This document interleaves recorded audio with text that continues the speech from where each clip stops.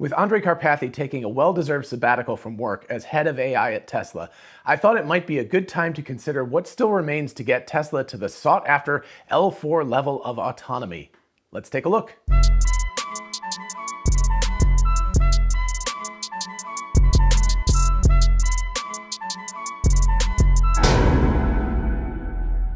And for those of you interested in investing, check out WeBull, an amazing platform for buying and selling stocks, and now cryptocurrencies like Bitcoin, Dogecoin, and others.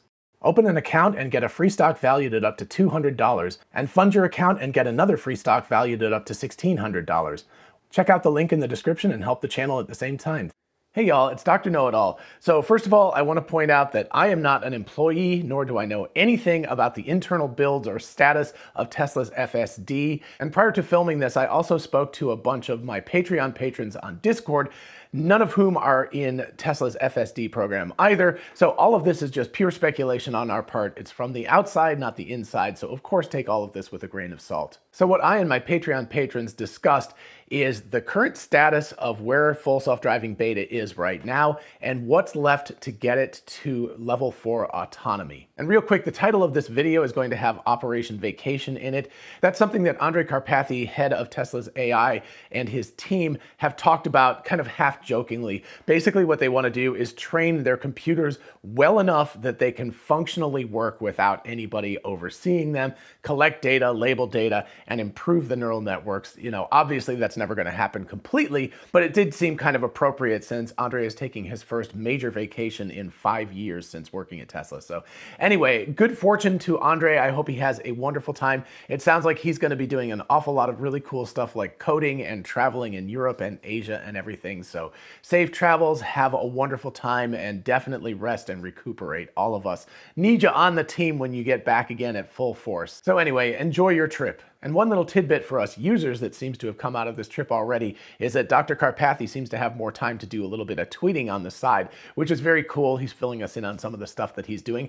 Hopefully that will continue. And one of the really cool things was he mentioned something about he's going to miss using Dojo when he's doing coding on his own, which was a really interesting little insight into Tesla, is that they may have Dojo working in some fashion already. Of course, if you don't know what Dojo is, definitely check out the videos that I've done on that already. But basically, as it's a supercompute cluster with all new hardware and everything, it doesn't have to be running at 100% capacity to be able to be used. So it seemed quite reasonable that they would have things in place and be able to use Dojo as it sort of expanded into its 100% capacity phase. So it's not surprising that they're able to use Dojo at this point, but it is a very cool kind of data point for those of us on the outside who haven't heard much about it since AI Day back in August. And by the way, if you're interested in that, definitely check out my videos on Tesla's AI Day presentation. All right, so let's start with a definition of what level 4 autonomy is. And if you want a much more in-depth video, definitely check out the one that I've already done that discusses all 5 of the levels. Basically, level 4 autonomy means that within certain parameters, the cars will be able to drive themselves. Basically, the difference between it and level 5 is that level 5 means in every conceivable circumstance that a person could drive the car, that the car would be able to drive itself and you wouldn't need a steering wheel or gas pedals or accelerator pedals, I guess, or anything like that, right? Essentially, you just have an internal space that was just for passengers. There'd be no driver facilities or anything like that. So I'm not talking about that. I'm talking about level 4, which means that under most circumstances in most places, minus maybe really bad weather, minus maybe like dirt roads in the middle of nowhere, et cetera, that the car will be able to drive autonomously with no human interventions. And at this point, I'm only going to discuss the US and Canada. And by the way, congratulations to Canadian drivers who are now getting FSD beta. I see your videos popping up very quickly. It seems like things are working well, so that's really awesome. Anyway, other places obviously will follow on, like Europe in particular will happen relatively soon after this takes place in the United States and Canada. However, places that have insane traffic like India and other places like that will probably be quite a while until we get to that after we solve full self-driving in the US first, and then Canada, and then likely Europe, and then maybe China. Who knows? Who knows what the exact rollout will be.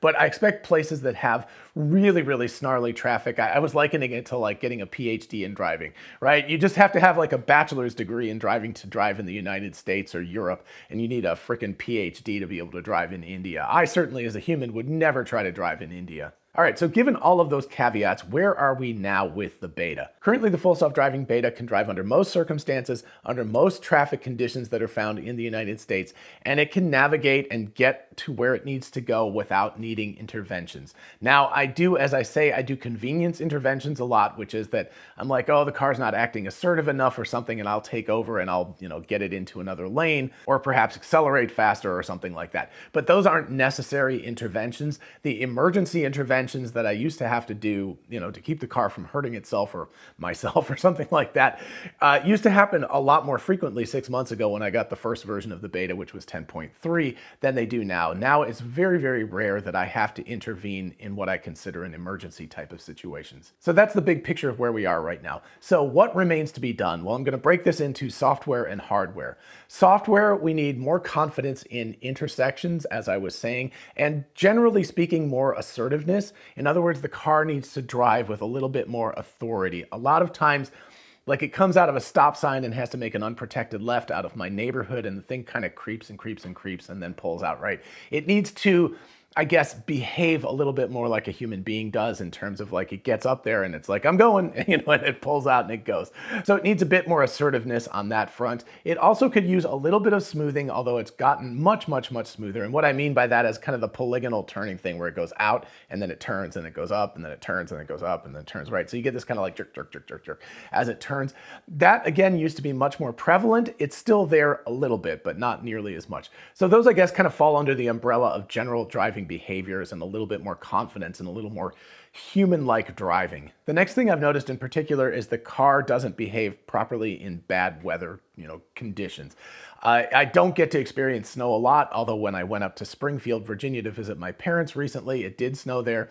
So I noticed that the full self-driving was a little hesitant about going like, am I going to commit to being full self-driving or not? Here we get a lot of rain. If it rains heavily, it will back off and say it's not going to do the full self-driving. It'll still lane keep, it just won't do the navigation and the lane changing and all of that kind of stuff. And I assume the same thing would happen with like dust storms and stuff like that. It does very well at ends of days when like the light is shining straight into the camera and everything. It does particularly well with that, so I find that pretty cool. But bad weather, it definitely still needs improvement. Next, as one of my Patreon patrons pointed out very, very definitely, it needs to detect road debris and potholes on the road much, much better than it does. So for example, if you're driving up on a really big pothole or something like that, the car's just going to keep on driving and it won't really get out of the way. At least in my experience, it doesn't. And so I usually take over because I'm like, oh geez, I don't want the tire driving right over that and, making the bumps and potentially damaging the car slightly or something. So I'll generally take over then, but it definitely needs to do better with that.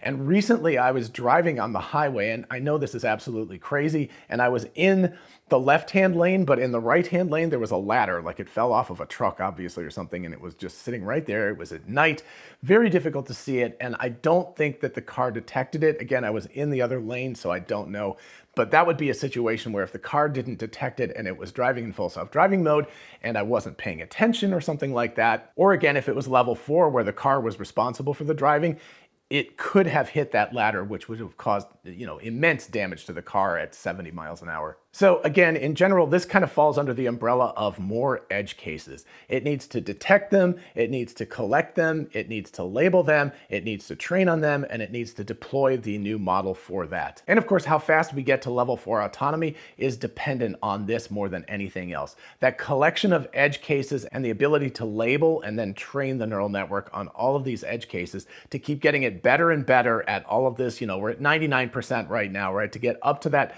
99.999999% or something where it's way, way, way, way safer than a human being and doesn't have issues with failures is really important to getting to level 4 autonomy. Next up, we have better longer term planning. And what I mean by that is not like hours away or something like that, but 20 or 30 seconds or something.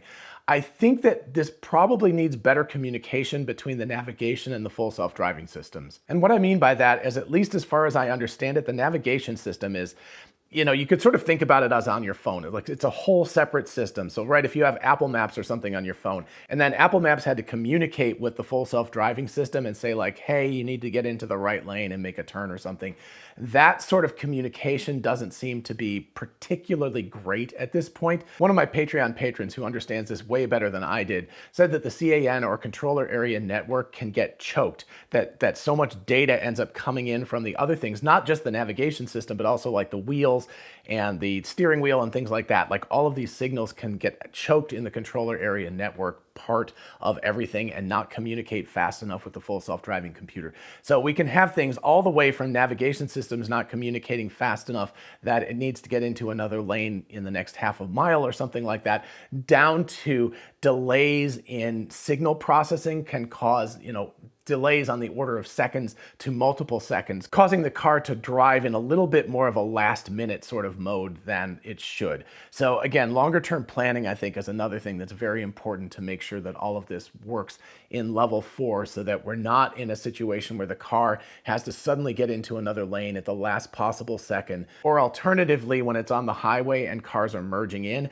And you can see this happening, right? As a human being, you're like, oh, here comes people merging into the slow lane. I better move over to make sure that we don't have a snarl up, right? So the car doesn't do that at this point. And I know that that's on the old stack at this point, but anyway, hopefully with the new stack it will do that, but this is the kind of long-term planning I'm talking about, is like 10 or 20 seconds, not minutes or hours away, but it definitely needs to do better with that. A quick addendum here, as I was going to start editing this video, I realized I forgot a very important caveat in the software category, which is being able to go in reverse. Obviously, until the car can go in reverse, it can never reach true level 4 autonomy because it can't back up out of your driveway, it can't back up out of a parking space, it can't go backwards if it gets stuck in a certain situation where it needs to back up. So obviously we need reverse as well. And then finally on the software end of things, it needs to handle emergency situations gracefully. It needs to fail gracefully.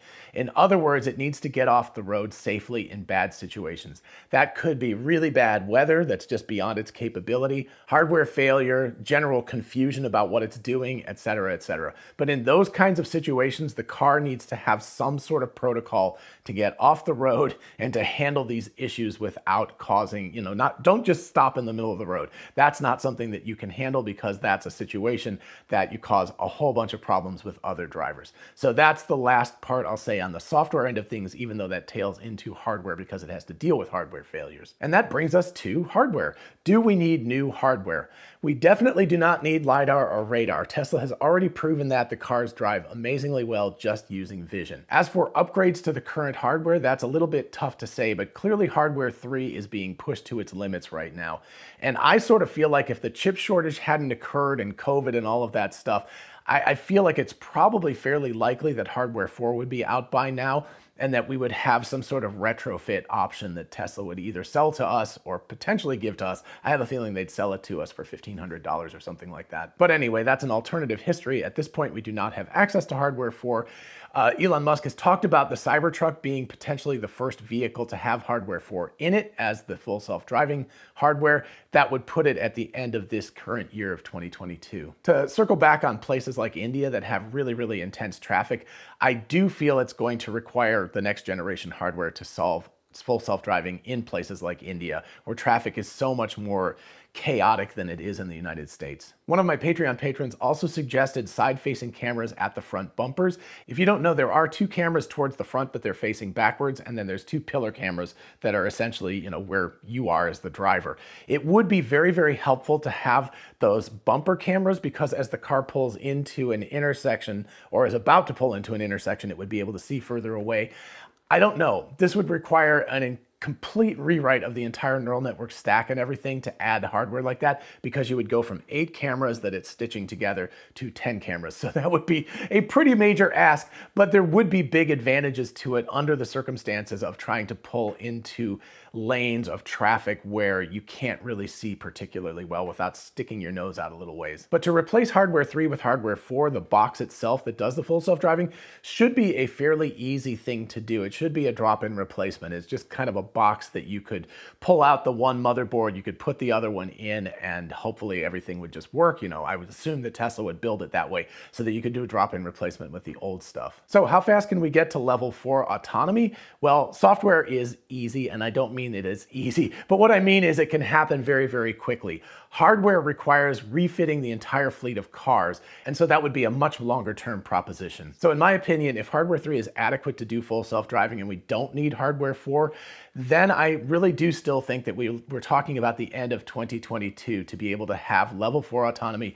Not that it's going to be approved by the government or anything like that, but that it will be technically capable of level 4 autonomy, and there will be data to support that it's actually significantly safer than regular human drivers. If on the other hand, we're actually going to need hardware 4 to do this, then we're talking about several years, because they'll have to make hardware 4, they'll have to deploy it at massive scale, and then they'll have to replace it through the fleet and then allow people to upgrade to be able to do full self-driving at level 4. As far as I'm concerned, I think they're going to be able to do it with hardware 3. So again, my prediction is by the end of 2022, we'll have effectively level 4 autonomy, and it'll just be a question of the government catching up. Before we get to level 5 autonomy, I'm pretty darn sure that we're going to need hardware 4, but we don't really need level 5. Level 5 really isn't that important of a goalpost to get to. Level 4, like if you just take like all of the New York City 5 boroughs or something like that, that would be a geofenced area. But if the car could just drive under almost all circumstances in that area without needing human intervention, it doesn't really matter if it can drive on a dirt road in the dark with a snowstorm in the backwoods of New York, right? Upstate New York. If it can do the kinds of things it needs to in New York City, that's going to take care of the problems that 99-point-something% of people are going to have. And even people who need to drive it, you know, in the backwoods of Minnesota in a snowstorm on a dirt road or something, they'll just have to take over at that point. The car will be able to do it by itself most of the other circumstances. So again, L4 is the really important benchmark to get to. L5 is not all that important. So anyway, again, we're talking about 9 months from now, so that's a really, really soon thing. And you know, I'll be proven wrong. You guys can check back by like a year from now. If it's March of 2023 and we still haven't even gotten close to level 4, you can laugh at me. But I think I'm gonna be right. All right, so these are my thoughts and some friends of mine on Discord and discussing all of this. What do you think? Did we miss something? Is something important missing from the list of things that need to happen before we get to level 4 autonomy? And of course, what do you think about the timing of all this? Do you think it's gonna happen by the end of the year, or do you think I'm being way, way, way too optimistic here? Definitely let me know in the comments. I'd be interested to see. In the meantime, if you enjoyed this video and found it fun and thought-provoking, please do like it, because that's how YouTube knows that other people should watch this video, and also consider subscribing for more of this kind of content. As always, a huge shout out to my patrons on Patreon. Thank you all so much. I really appreciate the conversation that we had that led to this video. And of course, I'm really looking forward to meeting a bunch of you in Austin next week. Wow, that's coming up really, really soon. If you want to join the team, definitely check out the link in the description. And if you're interested in a whole bunch of really cool merch, check out our merch store. Link is in the description. We have Tesla Bot t-shirts, the Tesla meme t-shirt, Success is a Possible Outcome, 4680 battery cells. All of that stuff is on t-shirts, mugs, tumblers, and on. So check it out. And for those of you interested in investing, check out WeBull, an amazing platform for buying and selling stocks, and now cryptocurrencies like Bitcoin, Dogecoin, and others. Open an account and get a free stock valued at up to $200, and fund your account and get another free stock valued at up to $1,600. Check out the link in the description and help the channel at the same time. Thank you. And finally, don't forget we are both Tesla and Amazon affiliates. If you look in the description, you can see how going shopping for a solar roof, a power wall, or anything on Amazon helps out the channel. In the meantime, I'll see you in the next one. Bye-bye.